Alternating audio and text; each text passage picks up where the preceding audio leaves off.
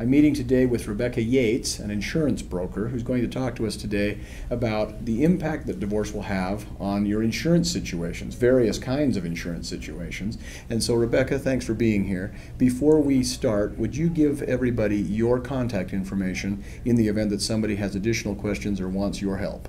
My name's Rebecca Yates. I'm with ARC Insurance Solutions, and my phone number is 801-505-5500, and I'm at extension 103.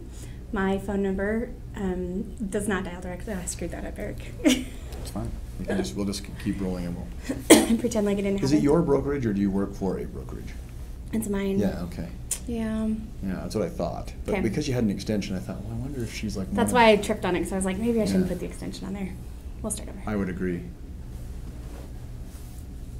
I'm meeting today with Rebecca Yates on the subject of the impact divorce has on your insurance situation, or even your insurance situations, because there's a lot of different things that divorce can affect when it comes to your insurance coverage. So before we begin, I'm going to ask you if you'd please give them all of your contact information in the event somebody would like to give Rebecca a call with additional questions or for any kind of help. Sure.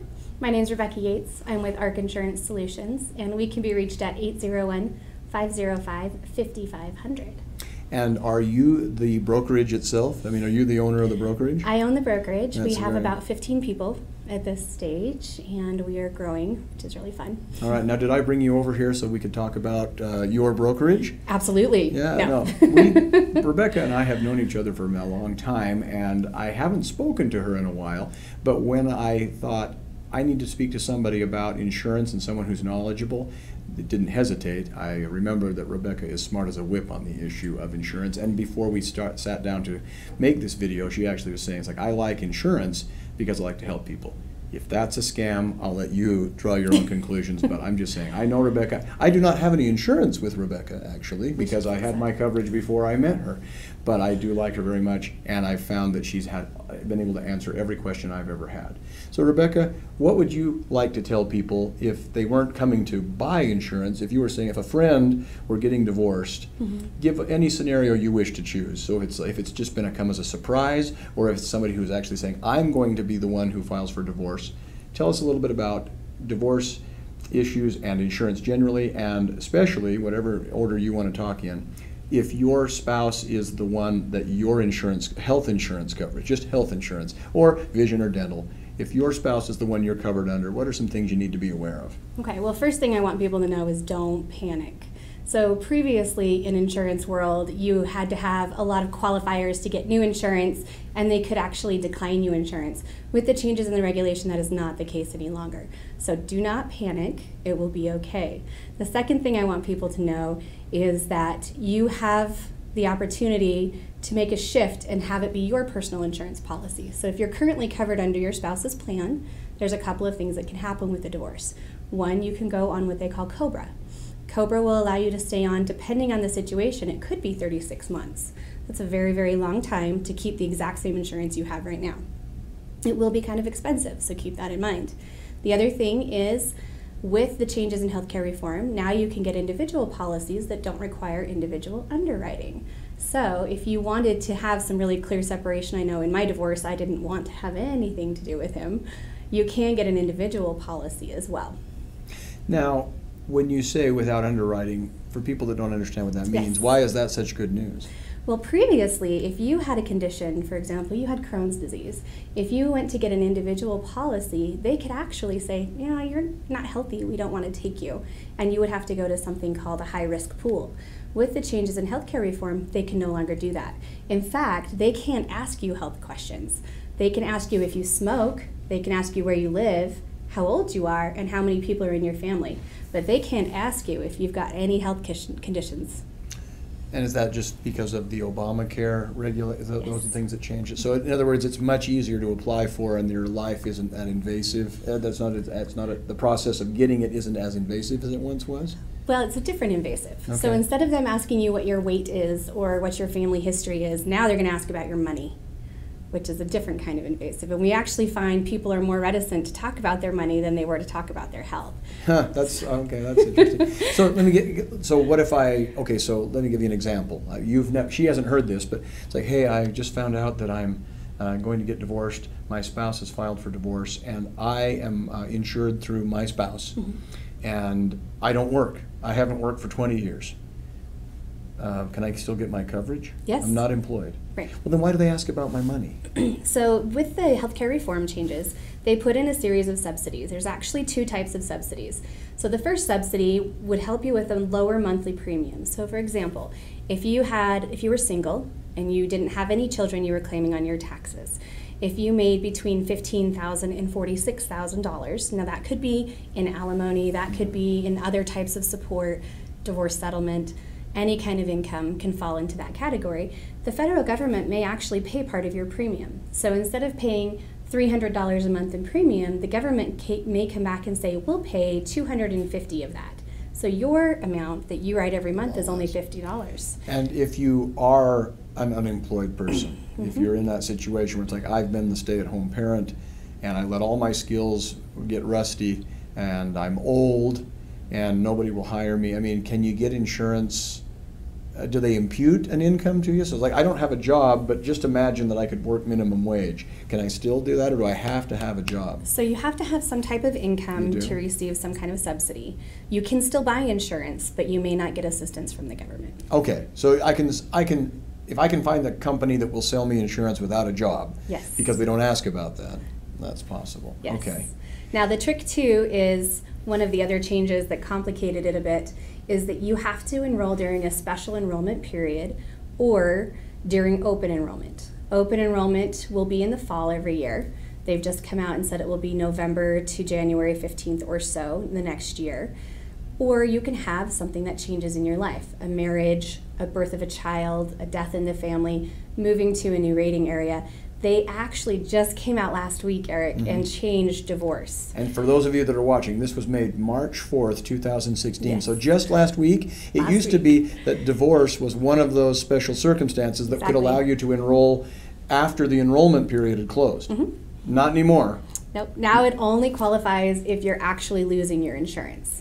So if you and your husband were on an individual policy together, it's not through his employer, and you decided to continue that insurance, the divorce itself would not qualify for you to make a change. You'd have to stay on the plan together for the remainder of the year. Or drop off the plan and take your chances. With a penalty and the risk that's inherent when you're not insured. If it's through an employer, however, that does qualify because you have a loss of coverage. Now, one thing that you probably ought to know is that the federal government sets everything up on very specific deadlines. So if you file your application before the 15th of the month, then it will be effective the 1st of the following month. For example, today is the 4th of March. If you were to call and say, let's get this application done, your policy would be effective the 1st of April. If you call me the 23rd of March, the policy may not be effective until the 1st of May. So there is a potential for a gap. You want to get on this sooner rather than later. Why would anybody want to keep COBRA coverage then? With all this new Obamacare making it easier and cheaper in many respects, what's a situation where people would find COBRAs to be a useful thing? So COBRA is going to have some additional benefits that you may not get in a personal policy. For example, if you had a Blue Cross Blue Shield plan through COBRA, you would have access to all of their Blue Card, you would be able to go outside of your network, and you could see 97% of the physicians in the state of Utah. If you were to go to a Regence plan direct, they don't have those same types of coverages. So while they have out-of-network coverage, there's no limit on it. So if you've got a condition where you have a very specific provider that you need to see, it may be beneficial to stay on a COBRA plan if that provider is covered there. Because if you don't stay on COBRA, you're just having to start from scratch. Is that what you're saying? You'll have to go to a physician that's in the network in an individual policy, and that may or may not be your physician. I see. All right. When people get divorced, are there insurance options they should consider that they should get? And what comes to mind would be, I'm getting divorced, maybe I should get a disability plan where I've never had one before. Or I'm getting divorced, maybe I should get lots of insurance because I've got kids and We used to kind of, we had two incomes, and we used to kind of think, oh, we'll just pool our resources or have a rainy day fund, but now it's just me, so I'm going to load up on vision and dental and whatever else there's. What do you think about that? So I tell single parents all the time, especially, you need to make sure you have life insurance, and I do really strongly believe in disability policies, especially if you're earning the income for your household, because you never know. I had to use a disability policy because I had an appendix leak. Wow. And it leaked for almost 2 years, and I was down for a good 120 days.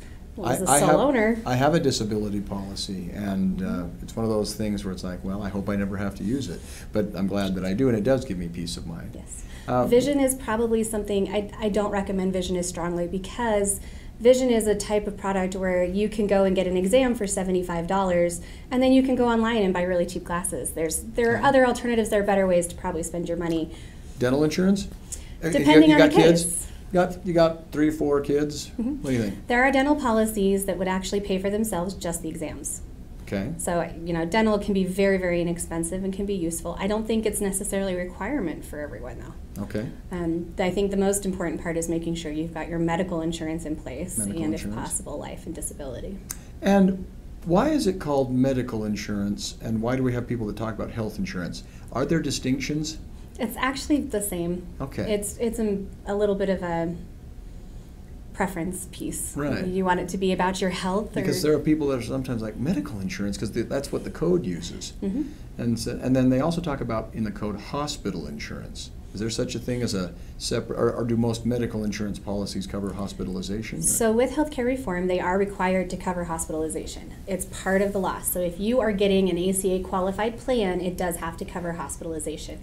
I would warn you, however, there are some plans out there that are not ACA compliant that present themselves as being ACA compliant, which means you can be subject to a penalty, and those penalties can be 2.5% of your income, which is not pleasant. And when you talk about ACA, you're talking about the Affordable Care Act, or what people call Obamacare. Mm-hmm. All right.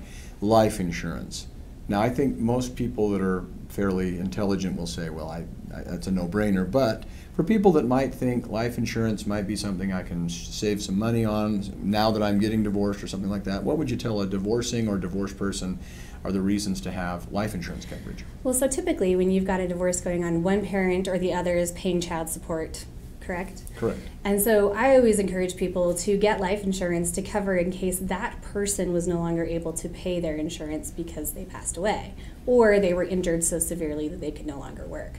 So for example, I purchased life insurance on my ex-husband so that if he were to pass away, then my life insurance would cover what he would have paid in child support. That's a child support substitute. Mm-hmm. What about, and also another thing to keep in mind is if you're receiving alimony for any length of time, that alimony won't survive the death of the payor. Correct. So if you're receiving alimony and then your ex dies, there goes your alimony. And so if you were counting on that for the next 10 years or whatever period of time, another reason would be to get insurance. Now, again, these are questions that may sound funny to you, but a lot of people may want to know. So let's assume you and I are married and we're getting divorced, okay, and I want to make sure that whether you pay child support or not, I know that if you die, I would like to have some money to substitute for the loss. I might have to take more care of the kids because if we share custody, you're not around to take care of them as much, whatever it is. Can I own a policy on you as my ex-wife and pay for it out of my own pocket?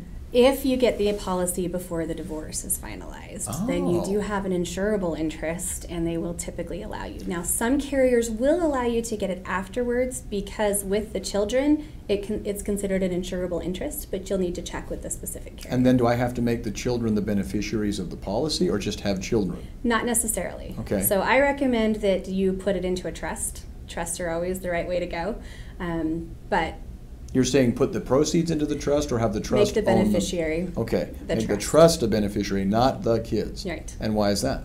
Well, that's a legal question, Eric. What I am not a lawyer. What do you understand it to be? However, yes, my personal understanding and the reason that my children's proceeds are put into a trust is so that I can make sure that the trust is administered to the benefit of my children instead of to the whim of my ex-husband. I see. Because so what you're saying is, for those of you that aren't following, if she dies and the children are the beneficiary of the policies and they're minors, the surviving parent will still get to control the money. But if you put it into a trust, you can choose your mom or your dad or your uncle or a lawyer. Or a lawyer or somebody like that. Somebody you trust, somebody that you would rather have control of that Correct. sort of a thing. All right. The other thing too with life insurance, just on a quick side note, is on occasion the children pass away. And it's a very, very unfortunate thing. When you've had such a terrible situation, you do not want to be arguing with your ex over money. True. If you've got a life insurance that will take care of some of those needs, it can help a very, very difficult time. What's it like to get a life insurance policy on a minor child? It's really not bad, actually. There's quite a few policies out there that are very inexpensive, less than $1 a day.